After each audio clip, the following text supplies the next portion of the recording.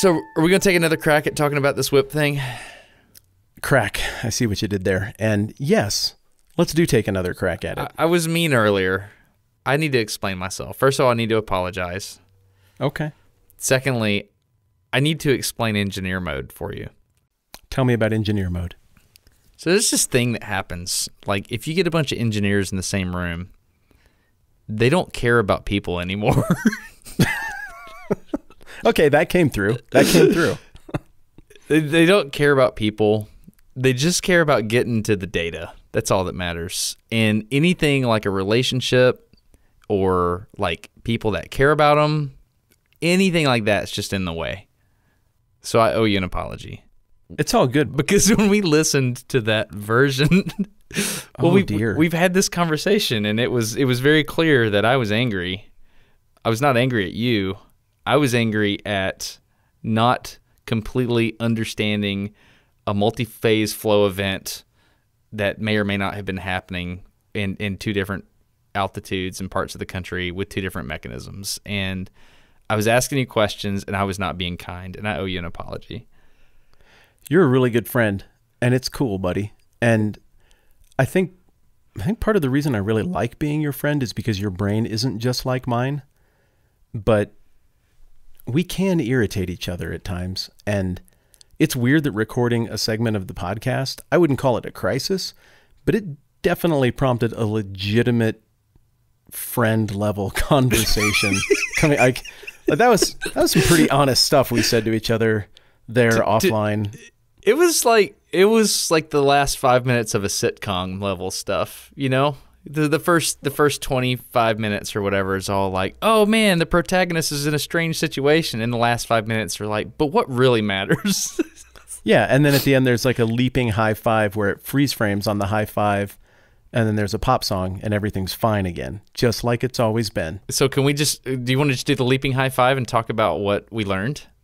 I'm not quite ready for the leaping high five because I want to explain to you humanities guy mode. Okay, go ahead. I'm better understanding engineer mode. Okay. But the thing about engineer mode is that your discipline is one that involves empiricism. You use your five senses to look at tangible data. Mm-hmm. And you're doing a real thing. It's all ones and zeros. Everything's ones and zeros. And it's just a whole giant collection. But you feel it and you want to get to the business. The thing about it is in humanities mode, I'm doing the same thing. We're ones and zeros also. They're just abstractions. And the only way you can actually look at the stuff you're studying is words. And it just takes more words. I don't think it's the same thing. It's very different, Matt. Tell me how it's very different. Well, for example, the person who taught me differential equations, his name was Natakorn Sukantamala. Do you think he spoke excellent English? I mean, I don't want to let my biases come through, so I'm going to say perfect English. Perfect. The person that taught my wife physics was a person named Dong Mi. Do you think that person spoke excellent English? I'm going to say Omaha, Nebraska newscaster perfect. Yes. So my point is, the thing about hard science and engineering and math is it transcends language. Yeah. You can draw it, and you can have a conversation about Fourier transforms and Laplace transforms, and you can have a conversation about compressible fluid dynamics without having to even know the language. That can happen. And so that's what I was trying to do with the whip thing. And it wasn't working because we don't speak the same language. Well, first of all, should we just talk about what we're talking about? Because this is probably lost on people. They probably think we're just like doing a hug thing. Yeah, well, we are doing a hug thing. And yes, I would be just fine with that. So basically, I did a video on YouTube about how a bullwhip breaks the sound barrier. Which was fantastic. Thanks. Appreciate that. And it was a very complex phenomenon that was trying to explain how it works. Or not explain, explore how it works, really. And we assembled a team and we captured all this data. And then I came to you and I said, hey, dude, what's up with fly fishing? Because if I understand the phenomena the way I think I do, I would expect for you to see shockwaves over your head while you're fly fishing under certain setups, right? And my response was that while a noble effort based on one fly fishing outing in 2017, your read on the physics of the fly line was flawed. You were incorrect on a lot of what you were assuming. Correct. I thought I understood a lot more about what would happen than I did, and I didn't. And so that was frustrating to me. But it's true that you do see shockwaves when you fly fish, correct? That is correct. Yeah, and it's interesting because when I watched that video, and we communicated daily throughout the process of you making that video. I got constant updates. And you know that my opinion before that video happened was, this is one of the coolest things you've done in forever. This is a meaningful contribution to science. I've been very excited about it, and you delivered. It's awesome. That said, I didn't even think about the fact that while you had a whip master in that video, like, I'm no master, but I essentially manipulate a whip every single day of the summer while fishing. And it didn't even occur to me to think about the physics of that based on what you were studying until you pointed it out. So thank you for connecting the dots. And well, when we started to compare notes, what we slowly and frustratingly, painstakingly discovered was that there is some overlap, but the physical design of a fly rod is so different from the physical design of the whip because they're meant for very different applications, that there's stuff to learn from both, but they're very different devices. Yeah, I still have this thing in my... Here, can I grab this real quick? 1 second. Sure. Okay, so I've got this thing right now in my hand. This is it's a wooden stick. It's not balsa wood. It's something pretty... It's like pine maybe. And I've got a string, just a normal... It looks like a cotton string. It's about 3 foot long. And check this out. If I whip the switch, I'll call it. It's what we used to get whipped with in the South. If I whip the switch real quick, listen to the string. Sounded like nothing. Oh, that one sounded better. Do it again. That was me hitting something. Hold on, wait. Here we go. Let me try again. Did you hear that? That was good. The first one was humiliating. Yeah, it was pretty bad. Let me see if I can do it near the mic. Hold on. Let me stand. Okay. Standing up. Standing up. Ow. Here we go. Ooh, crisp. Okay, yeah. So basically, what's happening, as we've learned with the high speed, is as the string is unrolling and turning around, there's this moment where the tip of it goes past the speed of sound, and a shockwave is generated. But it's not at the moment of full extension, correct? Correct. That's what, I always thought because of Castlevania, right? Right.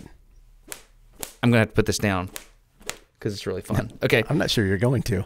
Yeah, the Castlevania whip, though, is essentially 3 frames. The backwards curl, the halfway extended, the arm all the way out with the wrist forward, and fully extended. So the Castlevania whip is effectively a sword in the 8-bit version. Yes. It's just a sword with a goofy wind-up. Exactly. And the thing that's interesting to me is when you crack, I'm using the wrong terminology, as you project forward the fly fishing rod, it's a lot more similar to a German whip design, which is called like a Karbatschen. I don't really know how to say it. Yeah, from the guy in the moose clown suit. Exactly, yeah. That whips nature into cooperating. Exactly. The Germans, they have this thing that they do every February where they'll whip the German Black Forest Whipcrackers. They have these gigantic whips and they move them back and forth really fast. And I don't know why, but they line them up and they kind of do it like a domino effect. I don't know. You need to check it out. We'll leave a link in the description or something like that. But and it's to make winter go away? Exactly. They whip the air to make winter go away every February. That's really all I know. Seems legit. And you said something about somebody having a river whipped? Oh, yeah. Well, did you ever see 300? Yeah. Yeah, so Xerxes, the giant 8-foot-tall Brazilian... The God-man? Yeah. God-man king thing with all the nipple piercings. When he was marching to punish the Athenians, he had to cross, that narrow little chunk of water between Turkey and Eastern Europe. You can picture that? The Hellespont, the little river there. So when he went across, he tried to build a pontoon bridge that he could move this whole gigantic army. And I mean, I think it's Herodotus estimates that army was like 1 million, which is an exaggeration, but it was a lot. Holy cow. And so he wanted to get them across on pontoons, right? Yeah. Well, I mean, you're an engineer. You can see the problems with this. Like, that'd be hard to do now. Yeah. And it was a nightmare, and the wind kicked up, and his big expensive bridge broke, and so he got the floggers to come out, and they waded out into the Hellespont, and they famously flogged it repeatedly to assert the will of the God King. And well, eventually he did get his troops across the water, and then they got beat badly and humiliated by the Spartans and Athenians. Should have whipped them, I guess. Dude, there's a speaking of building bridges, there's a book I have in here of the Civil War, and it's engineering during the Civil War. And part of the cat and mouse game was blowing up the other side's railroad bridges. Have you ever read into this? No, I haven't. So these jokers, no joke, somebody would come along and blow up a railroad bridge. They would deploy a team of engineers. Both sides did this, to my knowledge. And they would go out with axes, and they would build a bridge strong enough to carry the load of an entire loaded down locomotive with train cars. They would build it in like 2 days from just trees around the area. Oh, you mean to recover destroyed bridges? Well, not recover. They would make one from scratch. Well, sure. That's what I mean to say. Yeah, to recover the ability to pass that point of water. Exactly. 2 days? Yeah, with trees? It's ridiculous, man. There's pictures of these things in this book. It's unbelievable. I'm like, how the heck did they do that? It's insane. Have I told you about the tie hacks from out here? No, what's that? It relates to what you're talking about. You're talking about the engineering marvel, just the brain power to make that happen. And I'm in awe of that. I wouldn't even know where to start. I lost all the bridge building competitions in, middle school and Olympics of the mind and stuff.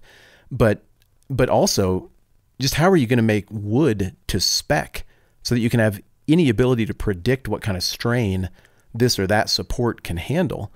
And out here, there were a group of legendary axemen called tie hacks. What? And these guys, have you ever ridden one of those log rides at an amusement park? Yeah. Where you sit in like a log and you splash down and everybody get your picture taken. Yeah, that thing. That is based on the tie hacks of like Western Wyoming and the West in general. All those railroad ties that built like the Union Pacific and all of that came from this forest near here where I live. And they turned the whole gigantic mountainside into a vertical logging camp complete with log flumes that would zigzag down the mountain into an entirely flooded valley below. They'd dam it and then just dump these railroad ties down the log flume, and it would just fill all of this artificial lake at the bottom of the valley. And then they would, as soon as they could walk across it like it was flat ground, they'd blow the dam and ride all of the logs clear down the Wind River all the way until it became the Bighorn River and like all the way to Casper or wherever they rode it to then distribute it out to the railroad. But the ties were not machined. The ties were cut on the mountainside by tie hacks who wielded these like giant Norse two-sided Viking axes. Oh, was it an adze? A-D-Z-E? Adze? I don't know how to say it. A-D-Z-E. But it's basically how a hand-hewn beam is made, correct? This sounds similar. I've never heard that word before. I'm learning here. But these guys, I've seen a video of it, and I don't know if it's on YouTube. They could take a raw timber down to a railroad tie to spec, and those need to be right, mind you, in 60 seconds.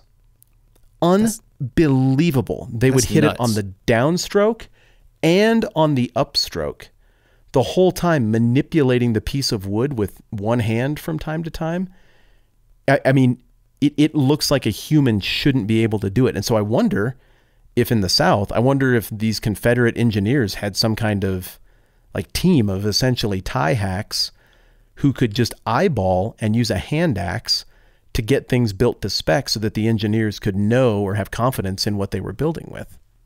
I don't think it was just the Confederates. I think it was also the Union, but it's almost like looking at the pictures in the book, and admittedly I need to read, it inspired me to buy a book. I bought a book called Engineered Victory about the Civil War.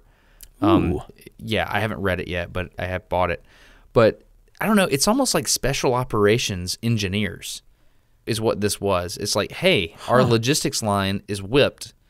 Go over there and fix it, engineers. And so these jokers would go out there where there was a battle a couple days before, or, Sherman came through and chopped up everything. And, Sherman famously destroyed the railroad and tied the rails in knots. Are you familiar with that?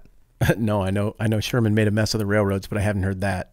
Yeah, you'd set the cross ties on fire and then just tie the rails. Huh. Anyway, that's what I was always told. I don't know if it's true or not. I need to, citation needed. But that's like salt in the fields.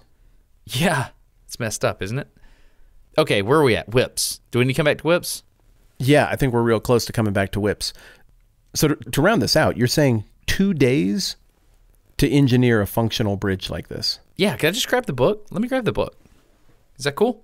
Yes. I mean, to me, that defies reason. Let me go get the book. Okay. Okay, I have the book. It's called The Embattled Confederacy, The Image of War, 1861 to 1865, Volume 3, National Historical Society. So, let me find this.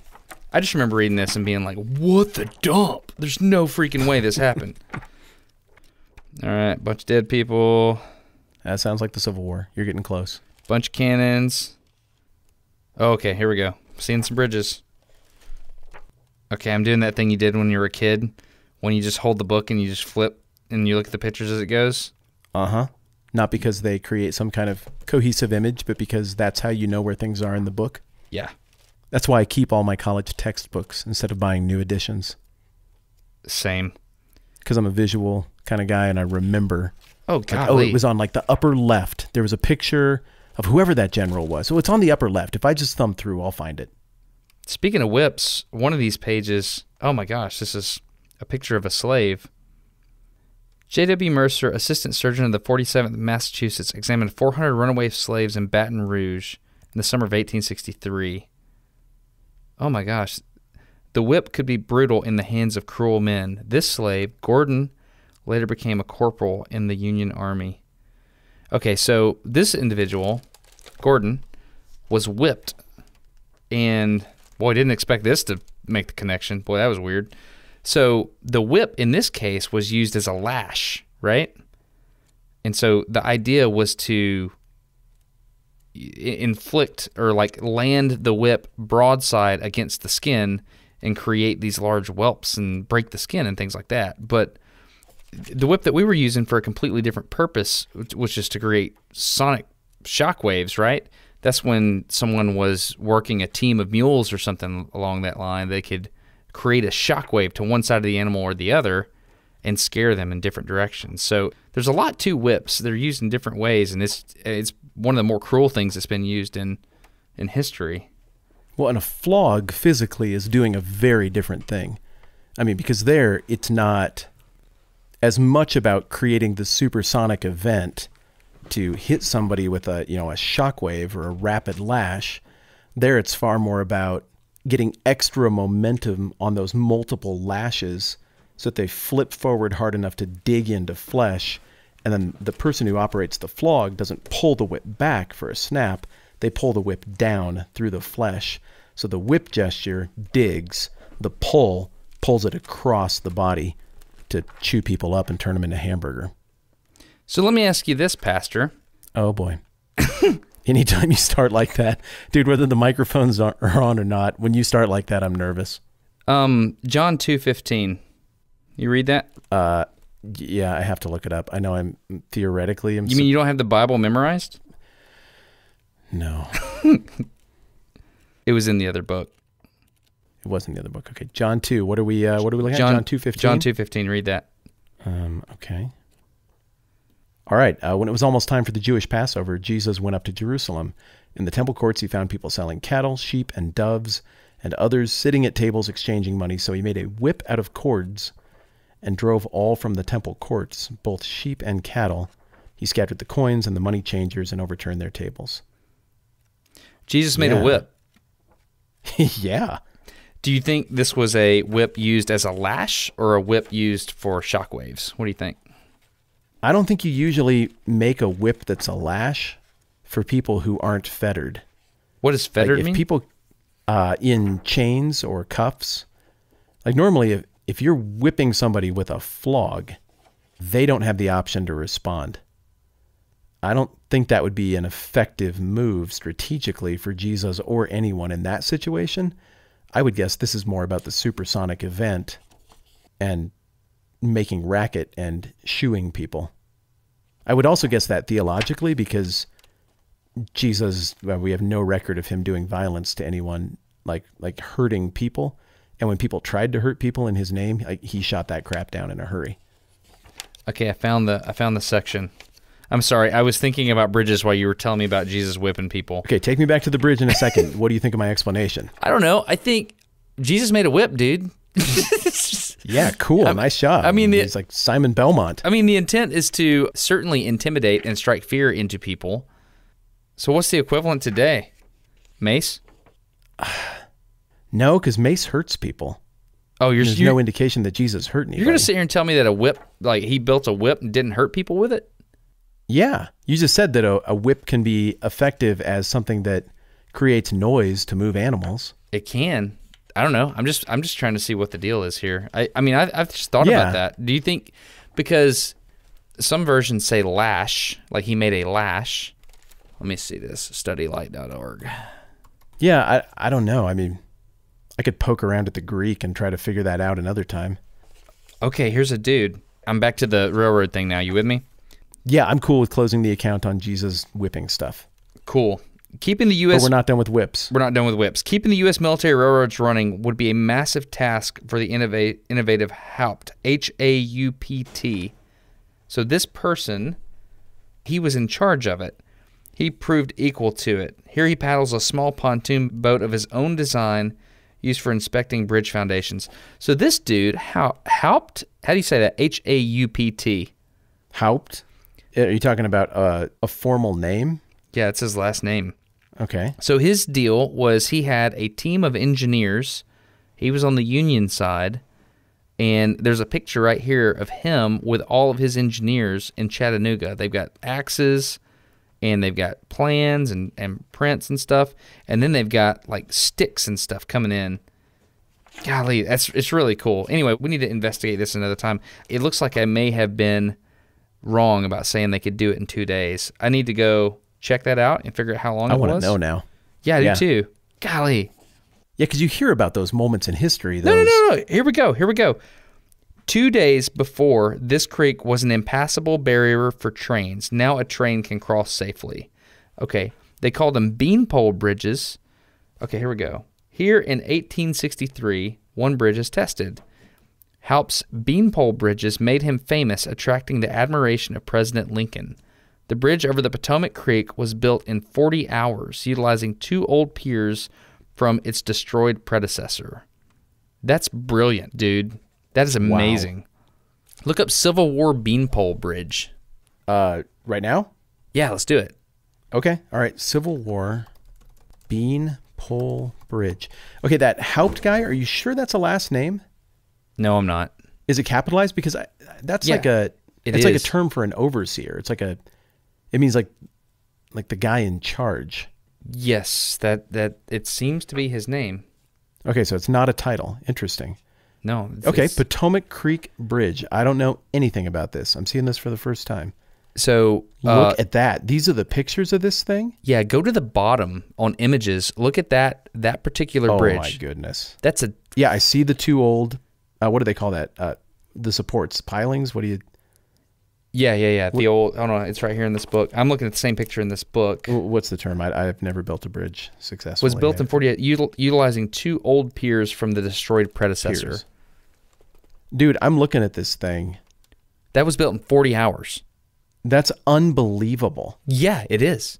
It's like sometimes my little head stubble will get a little long, and I'm like, I got to trim that down so it doesn't, look like I'm a skeezy balding guy. And it'll take me sometimes like 3 days to remember. So that's 72 hours to remember to run those clippers over my head in the shower. These guys built that railroad bridge in 40. Isn't that crazy? So they're better than me. Beanpole Bridge. I don't even understand how this could happen. I cannot imagine what it would have been like to be the guy who drove over the top of it the first time. So you're sure? Because look at that picture. There's people on top of that bridge. This looks like a high school project. There's people on top of that bridge. Let me pull that one up. Yes, there is. That's amazing. Prince That's Rupert's amazing. literally... People are incredible. Yeah, isn't that wild? Wait, no, what's your stupid cat doing? Prince Rupert is obviously in the loudest box he could be in this room. Let me go move him. Hold on. Is that what he's... No, just... Okay, all right. Duper. Reminds me of when we had Emily on. Except her cats are nice, I've decided. What are you doing? Sybil, and the... Edith. And the other one. Sybil and Edith. Oh. Yeah, Prince Rupert's right. gone. Okay, I'm back. I won't miss him. So this bridge is unbelievable. This shouldn't have happened. Yeah. Unbelievable. It's ridiculous. And they did it time and time again. They did it at Bull Run. Let's see. They did it later. There would be time to elaborate and refine the bridge once it was passing traffic again. The makeshift undergirdings of the previous photo is replaced by the sturdy shad belly. So the deal is they would do whatever they could to get the bridge passable. And then they would come back and they would engineer it after they could support a freaking locomotive. Unbelievable, man. I know, that insane. I wonder if they pulled all the proper permits. Yeah. Okay, here, the same wonders were worked out west. The first Michigan engineers, with some infantry help, built the Elk River Bridge near Estill Springs, Tennessee. That's out west. That's adorable. Yeah, I know it is, isn't it? It was 700 feet long and 58 feet high. Anyway, there's this whole section in this book. Another one in Chattanooga. Yeah. Anyway. And for people who don't know, that terrain in and around Chattanooga, even West Tennessee, it's not the Midwest. It is not a little adorable green prairie with some trees mixed in. That is some crazy terrain all around the Tennessee River, but especially by Chattanooga. Yeah. I bet that bridge was incredible. Yeah, it's fascinating. Anyway, sorry for the rabbit trail there. But, no, I'm not, and I'm not quite done with it. Have you been across the bridge that goes over the Hoover Dam now? Yes, I have. The new one? When you're standing on the Hoover Dam facing out, you can see the bridge, correct? The one that's now, the way up high, insane bridge? Yes. Oh, my goodness, that's incredible. It is. I want to go across that bridge on a double-decker bus someday because they built the concrete barriers so high to keep cars on it, and I think also so that you won't be tempted to look and get weirded out and panic and behave badly, but you can't see over.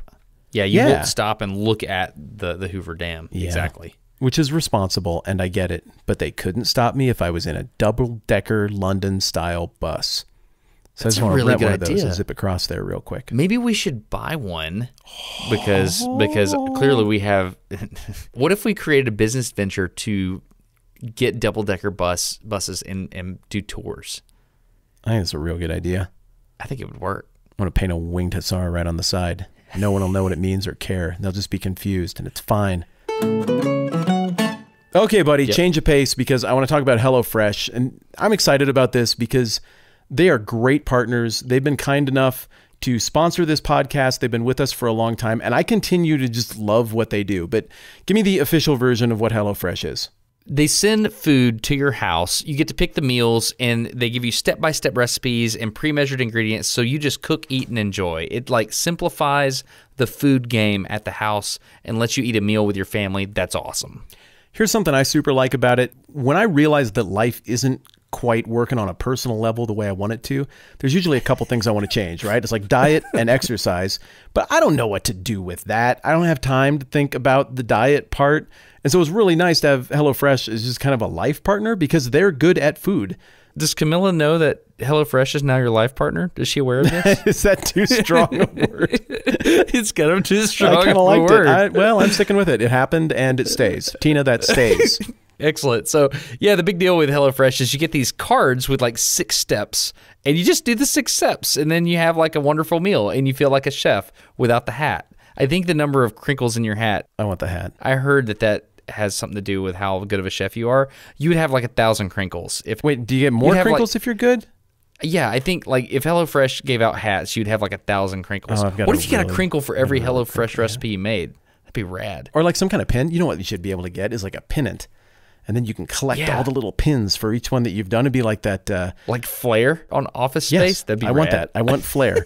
There's 3 different types of meals. There's classic, veggie, and family. And you can pick whatever you want. I mean, like, you go online, you pick the meals, and they're great. I've eaten every bite of every HelloFresh that's ever come to my house. It's wonderful. I've never been disappointed. And they're branching out and doing some really creative stuff that I think all of these are new, but they're doing this dinner to lunch thing.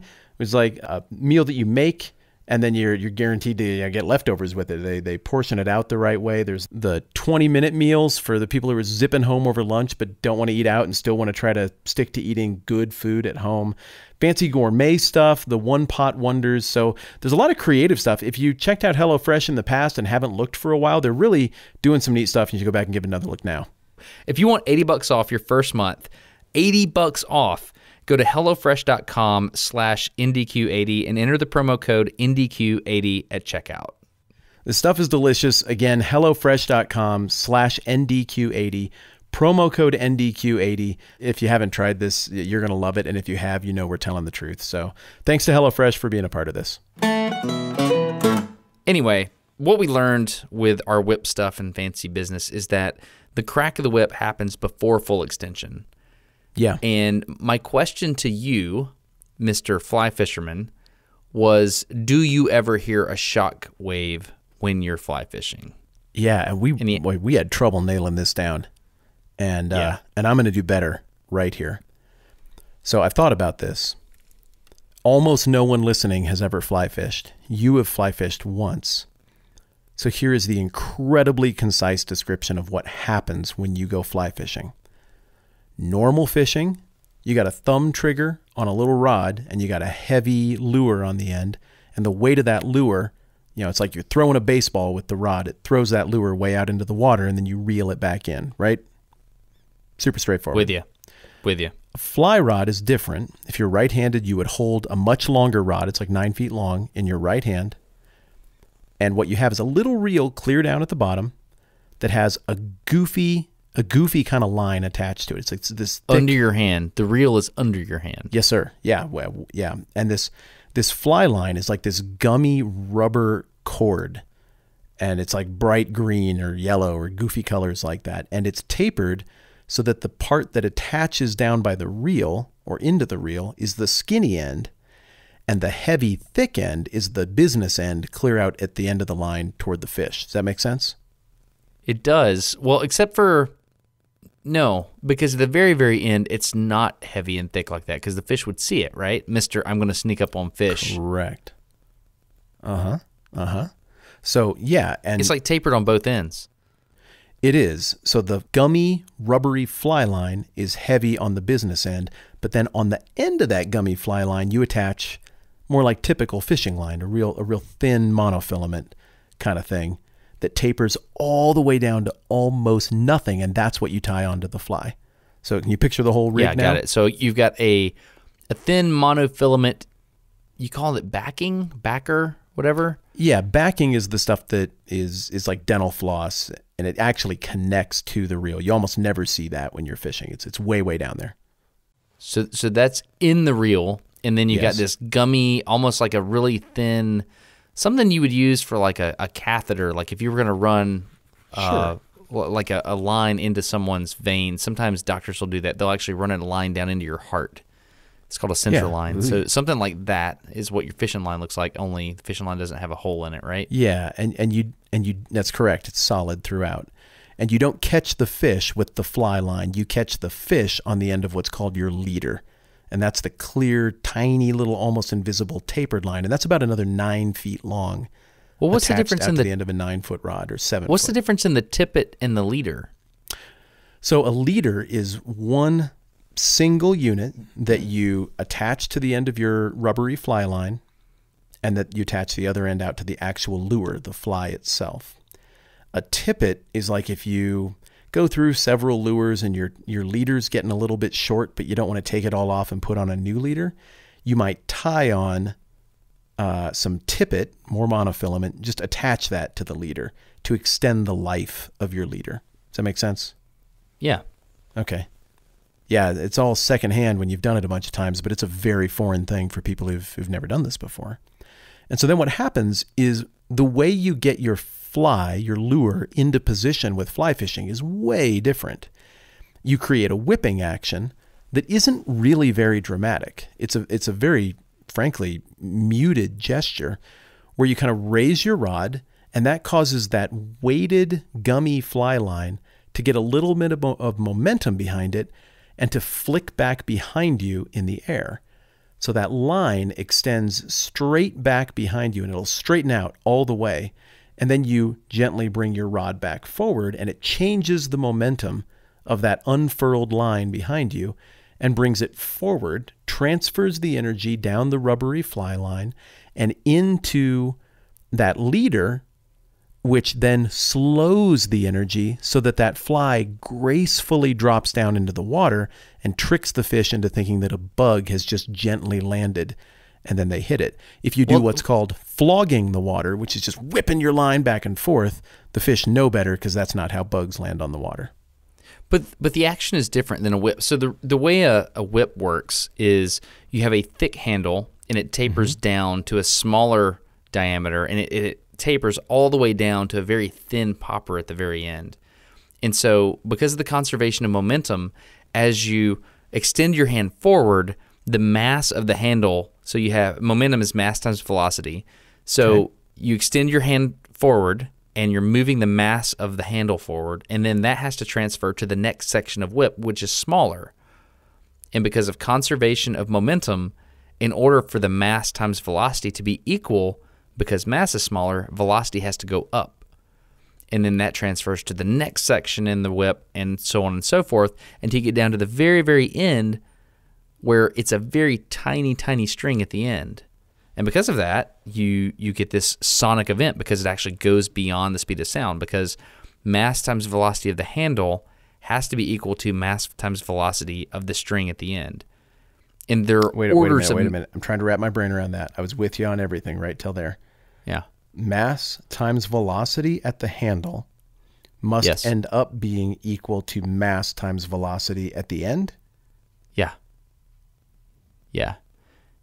So that mass and velocity is then effectively it's just tightened. Yeah. Same energy, just focused. Yeah, there's going to be some aerodynamic losses, and there's also going to be some elastic losses, but for the most part, that's what conservation of momentum is. Like if you have a billiard ball and you roll it and you hit another billiard ball, even if they're both moving after the event, then momentum is conserved.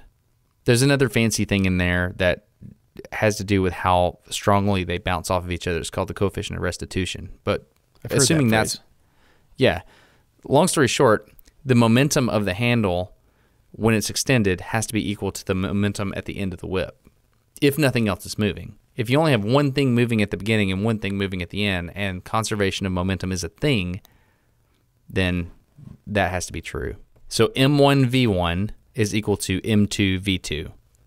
Okay, so mass times velocity, and the 1 is the handle and the 2 is the end of the whip. Right. Cool. Okay, I can visualize that. So my question for you is, does adding additional mechanisms maintain that relationship between mass and velocity, or does it change it? So what I'm saying is there one formula from the grip of the fly rod to the tip of the fly rod, and then a separate formula or a separate conservation of momentum from the line closest to the end of the rod versus the line all the way out at the end where the fly is? Or is it all one mechanism? I don't know. I can tell you this. In the fly rod, aerodynamic forces and drag forces dominate. And in the whip, they don't. And so that's the main difference. But with the German Karbatschen whip, or Karbatschen, I feel so bad that I don't know how to say that. I'm going to grab this real quick. I got the stick again. If you listen to this sound, you can hear the stick. Yes. You hear that? Mm-hmm. And so if I play out the line here, which is in a knot now because Prince Rupert's a dummy. Stupid. Oh. So you can hear the swish and the pop. Yeah. So you're losing energy with the swish. That's just happening. And the same is true with a whip, but it doesn't dominate the equation. And I think in fly fishing, part of the whole deal is the fly is supposed to have high drag so that it doesn't fall down to the ground. That's part of the deal until you want it to. And when you do it, you want it to happen gently. Yeah. With a whip, you just want to cut through the air as quickly as possible. Yeah, and that's the difference. They serve two completely different functions. One is to provoke an animal, and the other is to lull an animal to sleep into thinking that it's safe to eat. The thing where I'm not sure it computes for me is that I understand that aerodynamics has a tremendous factor in how the fly rod situation works, because I cast a lot and I feel that. But also the weight of that gummy fly line where it connects to the leader, the last few feet, that's pretty heavy. And unless there's meaningful wind, you really are in total control of that cast all the way through the back cast and coming forward. I feel the transfer of energy up the rod, down the line. And I feel like you're beating around the bush. The reason I brought this question to you is because it was clear to me that a sonic event could happen with a fly line. Sure. And does that happen? No, almost never. There's only one circumstance in which it will happen regularly. If you have a fuzzy fly on the end of your leader, I think that disrupts the ability of the end of that leader to snap and create a supersonic event like you would get in a whip. The drag is just too great. It's meant to slow down and not snap. But if I do my back cast and I snag something, and you sometimes don't even notice when you just tick something on your back cast, a little twig or a rock, sometimes you'll do that and you didn't know you lost your fly. It's back there on a tree and you come forward with your forward cast and you feel like you're still fishing, and you put the line way out there and you can't really see your fly. You're like, oh, I'll just reset that. And so you do another back cast. Then when there's no fly on there, pop, you'll hear it. And you're like, oh, I don't have a fly. That was a supersonic event. And you just reel in and you put another fly on. That is when I notice it. I don't ever notice it on the forward cast as you're dropping it in for the fish. I bet you could make one. So on the back cast, meaning when you're pulling the line back, so does the shockwave happen behind your head or in front of your head? Way behind your head. Okay, so when you've played the line all the way back and you're whipping it forward, so it's right happening... at that moment as you start to go forward is when you would get the pop if there's no fly on it. So Dr. Krull, Kreuhl, in Germany, he wrote the authoritative paper on whip physics. It's from an experimentalist point of view. And he noted in his paper that as the German whipcrackers in the Black Forest would whip that stick forward like that, as they would whip it forward, the line would play out in front of them. And then they would retract the stick like that before it was at full extension. And by doing that, they created a velocity difference between the string and the stick. And that would make that loop of the string unfurl quicker. If you whip somebody with a towel in a locker room, isn't that how you do it? Exactly, yeah. I mean, you pull back on it, right, to get that extra little pop? Exactly. Yeah, I think it's intuitive. And so what is happening right there is you are creating more velocity in that MV equation, right? That's kind of what's going on there. Yes. And so I think when you whip that fly line behind your head, and what you're doing, or at least what you taught me, is you're whipping that rod back, and then when the line's at full extension, then you pull it forward gently. You wait and you catch, and you feel that tug on your hand from the fly, and then you push forward. If you were to whip back and then whip forward before it's fully extended back, I bet you would hear it more often. I don't think so. Okay. And the reason I don't think so, and I could be wrong, we should just turn a camera on and test this. The reason for that is because the way the energy transfer happens behind you, that back cast has got to be pretty good because it's so much line in such a small area. It's really hard with the flex of the rod to get that snap unless the line is all the way unfurled. Otherwise, what you get when you pull forward prematurely is just a big glob of line coming forward. It's maybe counterintuitive, but it does not straighten out and snap.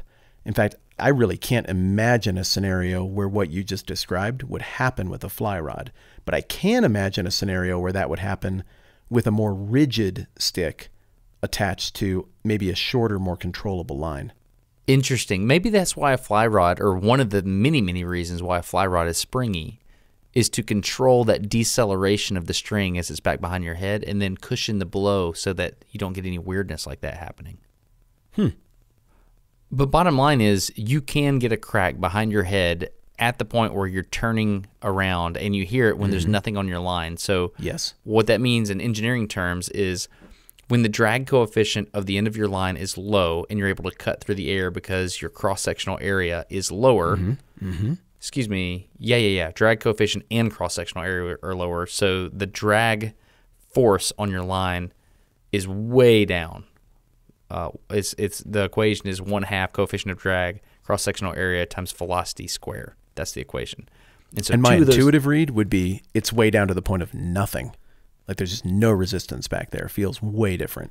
You also have body drag on the line itself, which is a weird thing I don't understand, and I don't know how to compute it. So I'm probably about to have to learn that with this paper we're working on. Anyway, so all that stuff's working for you, which is why I would think you would hear the crack with nothing on your line, because what we saw in the slow motion footage of the whip is right before the pop happens, the cracker would collapse into nothing but a string, and that's when it would rapidly accelerate. And so the way I would articulate it is the drag coefficient is going down, then it rapidly accelerates, passes the sound barrier, and then expands. Except what you have here is there's nothing to expand. Correct. Anyway. Yeah, it's already as condensed as it can be or as wide as it can be. Can I mean, you got to indulge engineer guy for a while. Can I indulge humanities guy for just a second? Sure.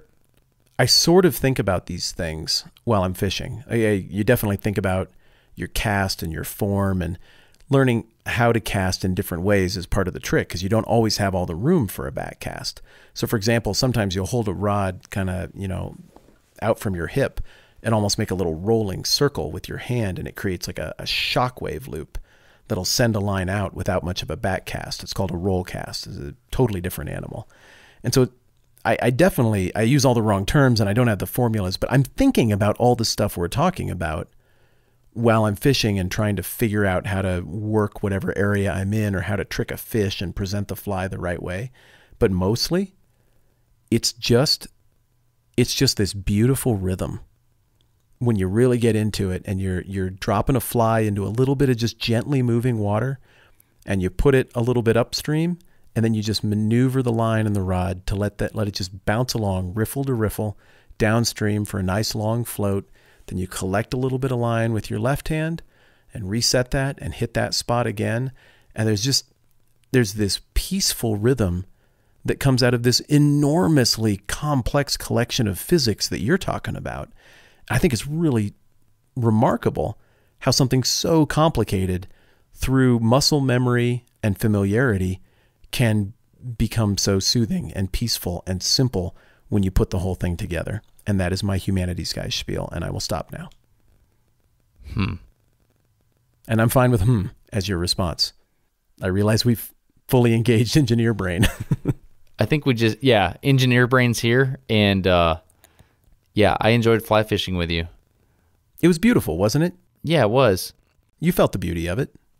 Oh, yeah, obviously. And that wasn't the first time I'd been fly fishing. I've been fly fishing. There's a place here in Alabama where they stock a stream with trout. Oh, cool. And, it's below a dam. It's really cold.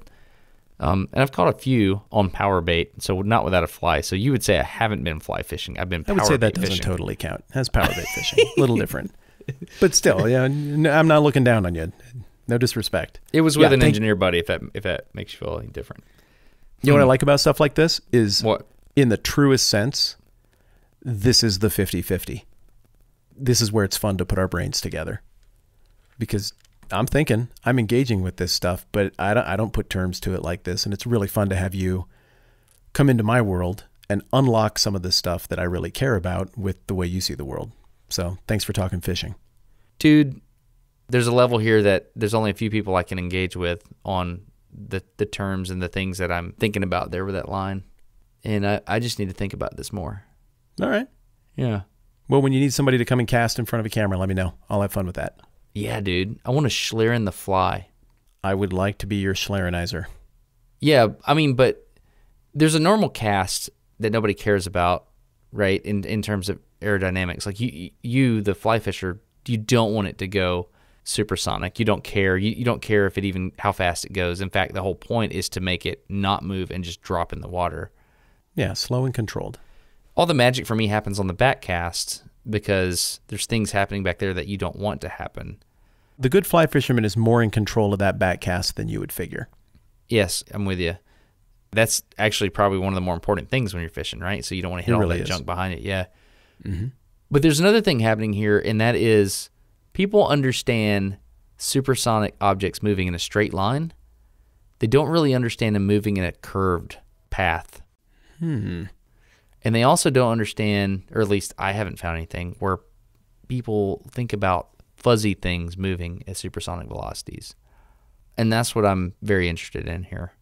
In my brain, I put it all together, and I was like, I bet Matt knows a thing or two about this happening back over his head. And you do experience shock waves when you've lost your fly. I do. And that tells me that the thing that matters here is the drag coefficient on the fly. And when that's gone, you do go supersonic. Yeah, it's going to be fun to learn more about it. We totally need to make a Wing Hussar shirt. Yes, it's weird that we haven't. Can we do that? I kind of want to make a third chair shirt, too. I mean, is it okay if we do both? Yeah. Like, I don't know how you depict a third chair. What about a Winged Hussar and a third chair? No, you're mixing the metaphors now. We can't do that. We can't do that. Did you see the thread on NDQ where people were debating what people who listen to this program should be called? I did see that. What are your thoughts on that? The Matt's mom suggestion was there, and people rightly pointed out, well, that doesn't include Destin, and it's true. And so that you know, I really like my mom, and I'm really grateful to her for all she's done for this podcast. And I'm still looking forward to when someone who isn't her starts to listen. But I agree, it doesn't quite work. I think the two front runners were Hussars for anybody who listens, Winged Hussars who absolutely go above and beyond to the level of ridiculous to actually sponsor the program. Those were the front runners, and then also just the third chair was the other one. What's your preference? Winged Hussars. Is it? And the Winged Hussars. Yes, it is That's definitely. catchy. It's definitely. And like, what I want is like a mountain with a horse on top with a hussar up there with the wings spread out and like this ray of light coming out from behind his head. So you want Gandalf getting ready to charge down to Helm's Deep. That's exactly what I want. Except I want a big, long lance that they use, like the big, because they were heavy infantry, right? Yeah, they were just enormous lances. The only question I have is, does it need to have words or not? They're going to have to be words. You think? I have arrived. Arrived. Arrived. Arrived. I don't know. And then the Winged Hussars arrived. Or just the Winged Hussars arrived. Or no, I have arrived. Is that what you said? I have arrived. Or arrived. One or the I other. have arrived. I like I have arrived, dude. I have Thing about arrived. that shirt is anybody could wear that shirt. Yeah. Like you could be like, man, that podcast is milky crap. I hate it. But that shirt, give me 8.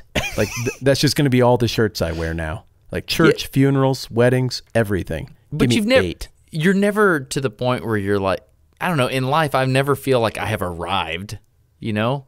Like you never arrive. Would you if you were on top of a mountain in that armor, ready to ride down and save Europe a second later? See, I would feel like I'm at least in the process of arriving because I'm never going to do that. I'm never going to do that. There was this older couple at Subway the other day. Yeah. And nobody knows this. I don't know how people aren't catching on, but the right door is always locked for wind purposes, and the left door is open. And they came over to it, and they were heading right for the door that's always locked, and they start tugging on it, and they're older, and they're confused, and he's got a walker and wearing those, like, glasses that wrap around your whole head, and I was like, I know what I have to do. Like Horace Grant. And I left my sandwich, which was yes, like Horace Grant. Good reference. Yeah. And I leapt from my chair, and I ran over, and I opened the other door that they hadn't figured out they could try to pull on yet. Dedication. And they looked at me confusedly and walked in. And I was like, I have arrived. Like, that's like me saving Europe from the Ottomans. Pretty much. Pretty much. It's as good as I got, dude. I really like that shirt. That shirt needs to happen. It needs to happen. But what about the stratified naming? Like, I'm seeing that here in the subreddit. I mean, Hussars and Winged Hussars, is that too mean to stratify? Or is it okay to give a position of special honor to those who are like, I'm kicking in on this stupid thing? Oh, golly. See what I mean? There's like, different things Hussar, we could do. You're awesome. But that dude's like a Winged Hussar. So, but I want the third chair shirt too. What would that even look like? The third chair shirt, just the third chair as a concept, says so much more about what the program's about than the Winged Hussar. I mean, the Winged Hussar is awesome, but what is that? Like, it's so different from what any of us are. Whereas like the third chair, like, hey, yeah, that's like, I'm pulling up a chair to be a part of a conversation that's beyond me. I'm going to think outside of myself a little bit here. And like, I really like it. It's quaint and it's nice and it's inviting. I'm a listener kind of thing. Like, I'm the kind of person that listens. Yeah. So how are we going to do this? Do what? Pick a name? No. How are we going to do the shirts? Oh, it's really simple. We talk to our friend who's good at making shirts, Bethany, and then we make a shirt, and then we tell people, hey, there's a shirt and it's awesome. Buy 8. And then they buy them and they have them, and then other people see them and they're like, what the heck is that? And they're like, it's a shirt from a podcast. And they're like, I listen to that podcast now. I have one request. Can they just be rad colors? Just like rad colors. Like things that, like, when you walk, you're like, whoa, that's a loud shirt. Yeah, let's do it. And it says, I have arrived. I've arrived. I don't know, man. Arrived. That's pretty. Arrived or I have arrived? One word, dude. It's just like, stuff it. I'm here. No, what if it's just like, what's up, I'm here? Well, that's pretty good too. Like the most understated, like, you know, I'm literally here to save all of. No, not what's up. Western. Sup. With an apostrophe at the beginning of the word. Just sup. Yeah, that's gold, man. What up, Ottomans? That's pretty good. Sup, Ottomans. Ooh. That's strong. Sup, Vienna. Did you know that Spotify gave me my end of the year playlist listing the songs that it thinks I care about most? How did you, like, did they email it to you? It just happens. It was just on there. It appeared, and so I clicked on it. What do you mean it just appeared, like, on Spotify? Yeah, I don't know. I didn't know they did that, but then it was just there, and it was like playlist 2018 top 20 or whatever. What? Yeah, and I can tell you, I think Winged Hussars was number 1. In fact, I'm virtually positive. This is kind of important. We're not done with the shirt talk yet, but I think it's just only right and fair for you to know exactly where it ranked, and for you to also know where Havana by Camila Cabello ranked. What do you say it? Cabello? I don't know, but I like that song, dude, and I'm not apologizing. Were you waiting for an apology? Are you serious? Waiting. Seriously, do you know the song? Yeah, I do. It's then whatever. You know it's awesome. That's all right. It's whatever? Yeah, it is whatever. Holy cow, man. I saw it live, and I didn't understand what was happening. You saw it live? Where was this? At the YouTube thing. Don't get me lying. Seriously? She was there? Yeah. Oh my goodness. The video's great. The song is great. It's just spectacular. Yeah. Yeah, I saw that live. Okay, so how do I find out? Dude, how do I find my most played Made I don't know. For You? I wonder if maybe it goes away. I'm scrolling through it right now, and I'm not seeing it. I'm really here we go. by this. Your top songs. Here we go. Are you ready? Yeah. Where'd you find that? I went to, let me get this right. I went to Made For You and went to the very bottom at even, what? Made For You. Okay. What? Even more. Okay. Your top songs. Okay. Let me guess your number 1. Okay. First of all, it looks Wings like Hussars by Sabaton. No, it's not. Oh. It's that song by Dodie, The Middle. No, I like that song too. No, it's my family has been. Give me one more guess. It is Flobots, Handlebars. That was in the top 5, but no. Okay. It's Smooth Operator. What? By Sade. Yeah, and I've never heard that song. He's a smooth operator. It's unbelievably boring. It's one of the worst songs of the 80s. It's miserable. Are you kidding me? That doesn't make any sense. You could have given me 1 billion guesses, and I never would have guessed that. Well, I don't know why. Like, no, that doesn't make any sense. That could only happen by something getting like stuck on repeat or something. Because I never listened to that song this year. There's something wrong with you. Number 2 makes total sense. It's "On the Water" by Steve Martin. Oh, I know you like that song a lot, and you should. It's a good song. Number 3. It's just so funny that your top song is "Smooth Operator," and you made fun of me for Havana. You've got a lot of growing up to do, mister. Whatever, dude. I don't. I have no idea how that got in there. Oh yeah, me neither. That's what I say about everything when people catch me with stuff. I don't. That's my cousins. Okay, "Rocket" by Andrew Peterson. Yeah. Okay. I like that. People have made fun of him. And then "Handlebars" by Flobots. That's a good 5. Yeah, pretty good. All right, I'm giving you 10, whether you like it or not. Okay. "Winged Hussars" is actually number 3. I was sure it was number 1. Dang. It's number 3. Number 1. It's in my lot. It's in my top 10. Okay. All right. Well, that seems legit. I mean, people know we're not lying then. Number 1, "Fire" by Barnes Courtney. Have you heard it? No. It's awesome.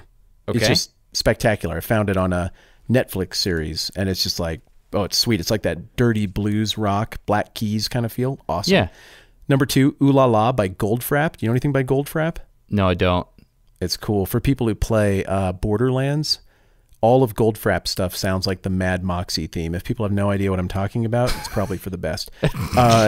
"Winged Hussars" is number 3. "How You Like Me Now" by The Heavy was number 4 this year. I wouldn't have guessed that, but that's a pretty good thing to put on your Winged Hussars shirt. Just scroll down a little bit and then tell me the one that you're a little embarrassed to have on there. I'm sorry. There won't be one. I'm proud of every single thing. Oh, wait, no, there's one. Okay, I'm going to get you there in just a minute.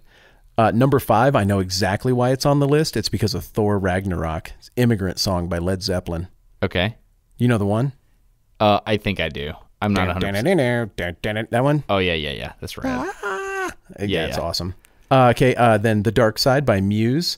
Then I'm going to skip the one that I feel a little shame about. What is it? You have no. That's not how this game works. Back to it. That's not how this game works. It's inconsequential at this point. I think we can agree we're all pretty masculine. I think we're alone now. No, and I wouldn't be ashamed of that either. I like that song. It's still awesome. That Tiffany's my first crush. Well, one of them. No, it's "What a Feeling" by Irene Cara from the original motion picture, I think, of Flashdance.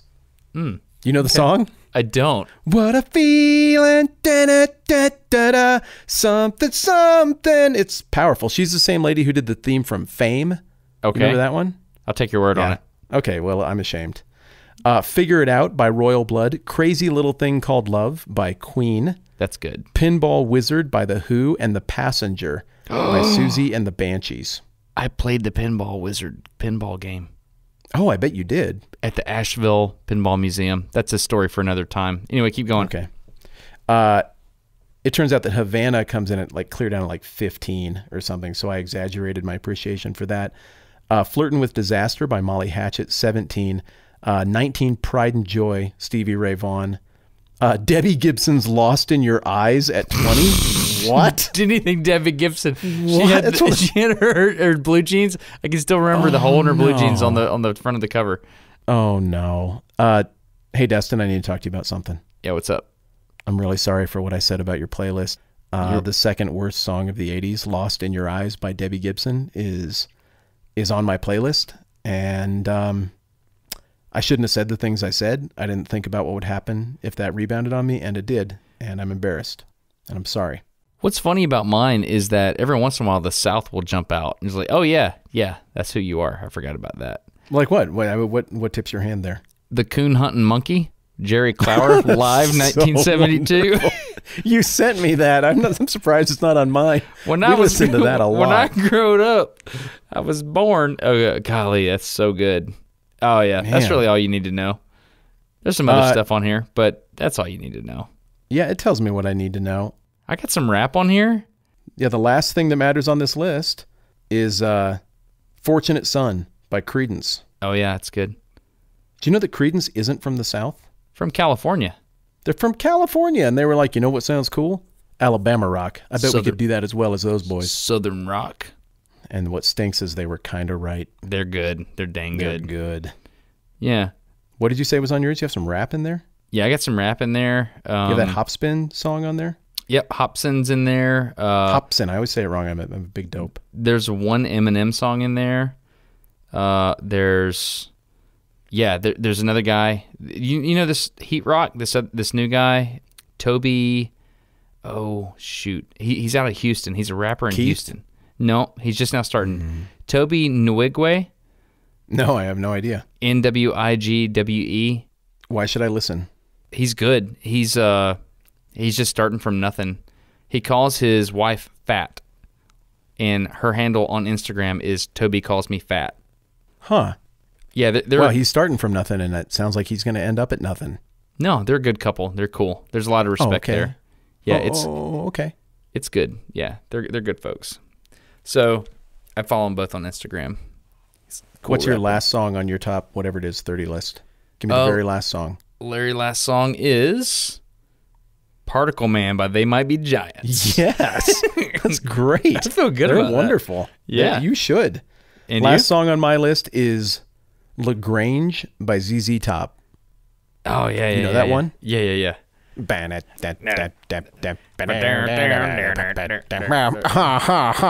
one. That's so good.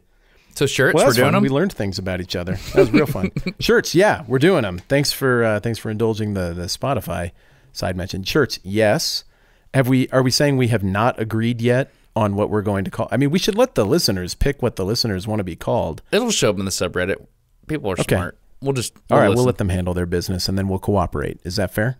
Yeah, r/no dumb questions and r/NDQ. We'll be watching.